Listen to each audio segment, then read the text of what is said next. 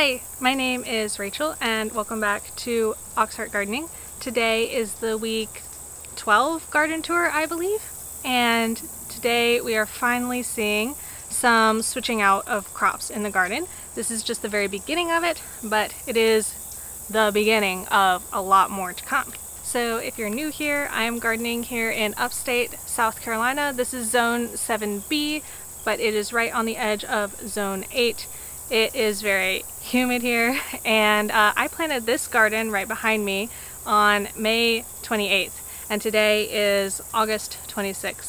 So this garden just has entirely exploded over the whole summer, and every single week that I come back to look at it, well, I look at it every day, but like I see it through the lens of this garden tour that I shoot every week, and I am just amazed over and over by how well it has done. And especially seeing as I put this in a hurry right after I moved here to this spot, like literally a week before I put it in. So I normally like to go in the same order every week. So we are going to start over here with my tomato row. So here on the end I have tomatoes, and as sort of a natural fence I planted sunflowers along the edge. And you can see the sunflowers are kind of petering out at this point. A lot of them have dropped their flowers or their petals, and some of them are starting to kind of crisp up. So this area is looking a little less dense than it did before, but the tomatoes are looking as lush as ever, and I continue to pick so many tomatoes every single time that I come down here. Additionally, I pick a ton of these pole beans. These are blue cocoa pole beans, and I only have 3 plants on this whole entire row, but like these alone would be enough to keep me in fresh eating beans all the time. However, if we look at the other side of the tomatoes, we still see this lush, hardly crossable path. On this side are the eggplants, which I am continuing to harvest from. I think this Nagasaki long is a little more prolific than the Antigua, which is the stripy one. But both of them have been making quite a few eggplants for me, and I've had to give quite a few away. Ooh, these marigolds. Right, so on this close side is Amish paste tomatoes, and on the far side are my San Marzonos, and I haven't seen a huge difference in the production of either variety, although I have not been measuring, so it's super difficult to tell exactly how much of each I'm getting.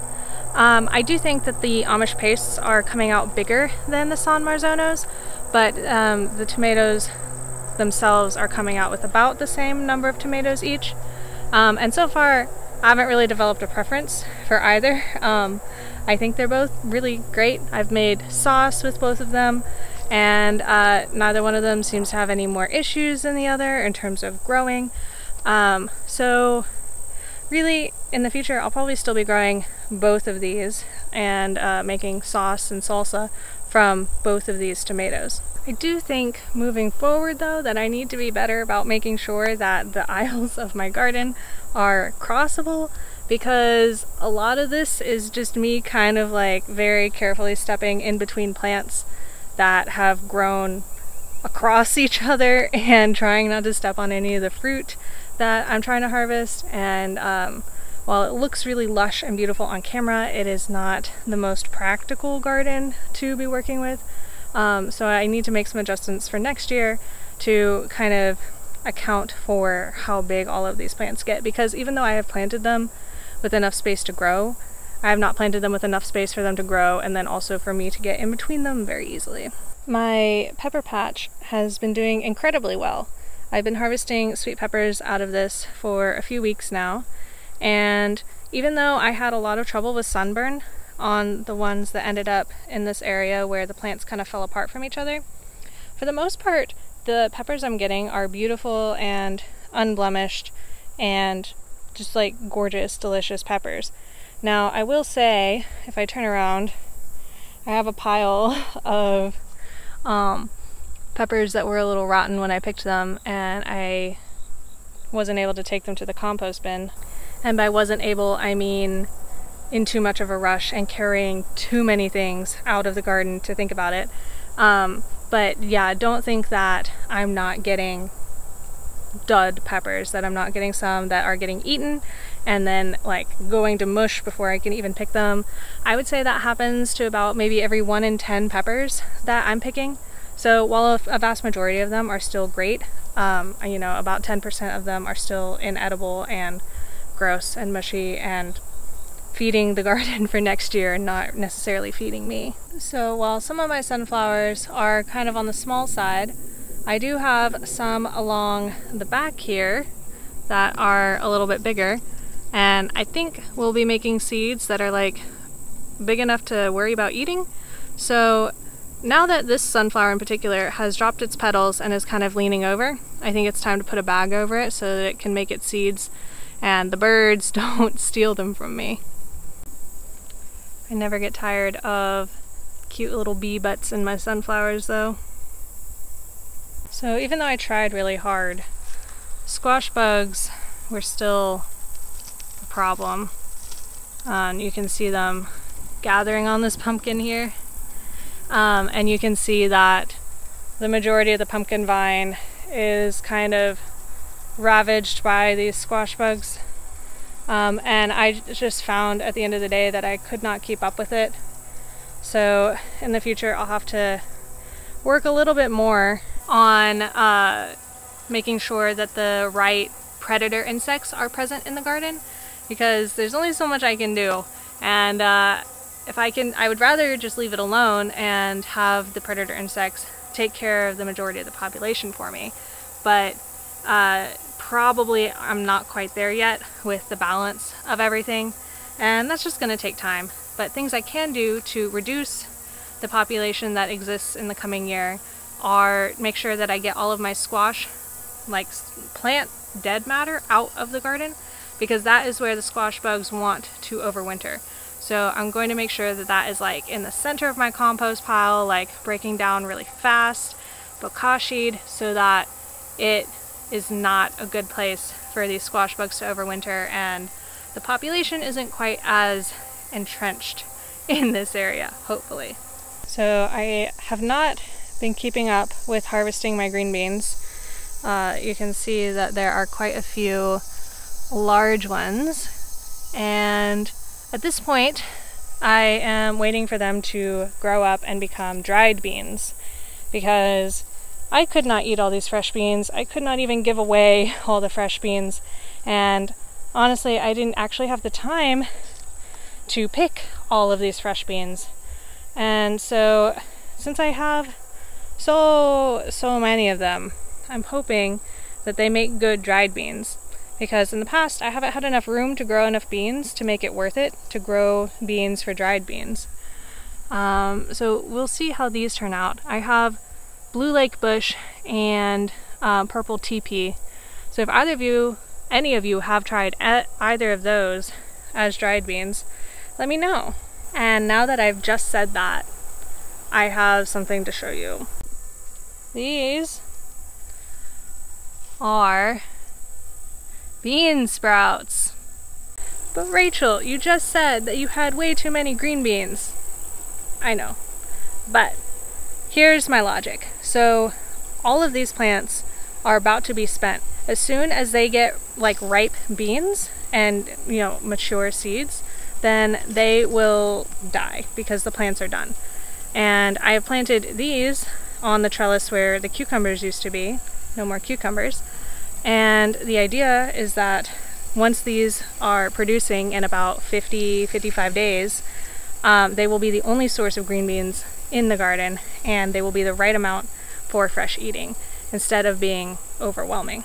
And these ones are just slightly crooked because I had my neighbor Alana over helping. She's 9, and you know, it doesn't really matter if the beans are in a row or not. They're gonna grow, and they are definitely close enough to the trellis to latch on. So similarly, I am letting the noodle beans go to seed, I have found actually that even if I wasn't letting them go to seed, a lot of the ones that would be like the right size are just a little tougher than they were at the beginning of the season. So I really don't have any regrets letting all of these get big and go to seed and eventually be done with this beautiful trellis of noodle beans.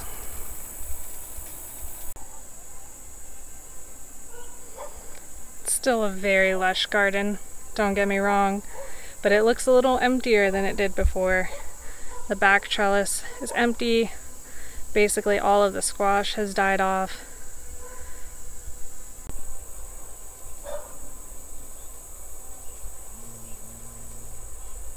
As you can see, one side of my makeshift tomato trellis has fallen again. I'm not sure if I can keep these things trellised up in a reasonable manner, so what I've done is I pulled off every single tomato off of these plants, even the green ones. I'm going to make some green salsa with them, and then I'm going to be grateful for anything else I get off of them that isn't rotten.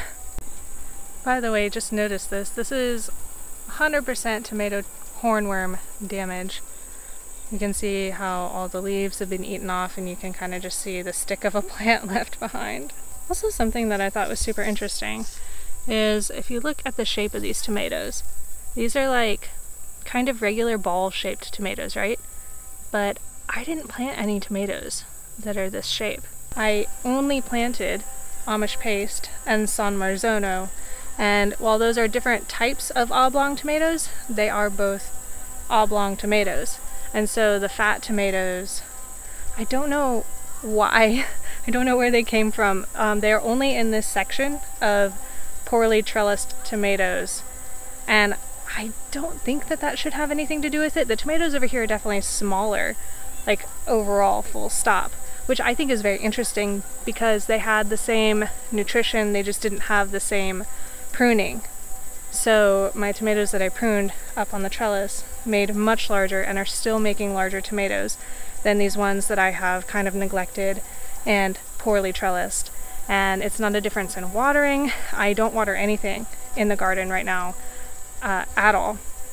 I just let the rain do it, and the only difference is the care that they got and the pruning and the trellising. So that's the only reason I can think of why they would be a different shape. My wild zinnia patches have not failed to disappoint.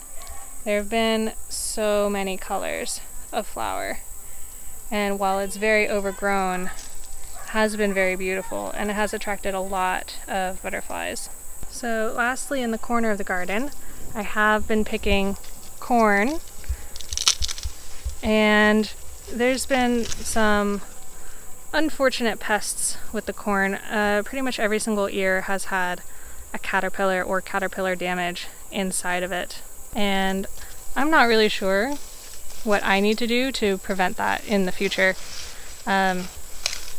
Whether that is a picking them off kind of thing, or it is again sort of a cultivating the right predators for them kind of thing. You can see this one specifically has a hole all the way through the husk, so it's not that they're getting in the top. It is something that is actually actively eating into them. So something interesting with that corn is I've noticed it seems like there's a bunch of different varieties going on. At first I thought it was going to be glass gem corn, but I am pretty positive that at least one of those plants has been making like a strawberry popcorn type, and the rest of them have been kind of white corn. So I'm not the best at identifying popcorn types, or corn in general for that matter, because this is my first time growing corn, but I know that the person I got the seeds from definitely enjoys crossing their corn. So I think it's very likely that that is what has happened here, and I'm fully intending on trying to pop the stuff that I think is popcorn, because why not? So my landlord has not been able to mow my lawn in a hot minute, and it is becoming a problem to walk through the grass over here. So I'm going to skip this part of the tour this week, mostly because not a lot has changed and also because I am a slight bit of a rush today because of my recent life events. So I'll tell you a little bit about that while I show you my brand new brassica seedlings.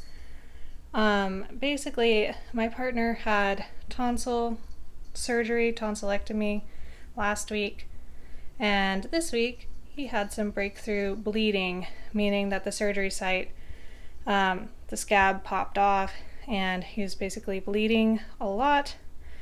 That was an ER visit in the middle of the night, and then a lot of waiting for the surgeon to actually be able to see him. And everything is fine now. He is doing a lot better, but I haven't really slept much in the last couple of days. I couldn't not film the garden tour for you guys. Oh, look, it is the furry supervisor. One of them. This is Kada. She doesn't go outside much these days. I think she's a little afraid of the other feral cats that are out there.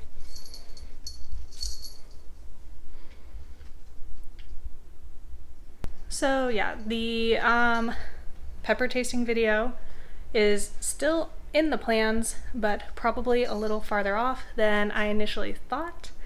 Because it'll still be, we are set back on recovery, so it'll still be another 2 weeks or maybe longer until he is back up to eating spicy foods and stuff like that. So we want to be very careful with that. And if you guys have made it to the end of this video, thank you. That was not the secret. The secret is that Krista, who has been in videos before, is going to do a pickle tasting video with me coming up, and I think it's gonna be incredibly fun, so stay tuned for that. And that is all I have to show for you today, so thank you guys so much for watching. Hopefully I will be on time with a full garden tour next Wednesday. Fingers crossed nothing else goes wrong, but until I see you again, I wish you all happy gardening.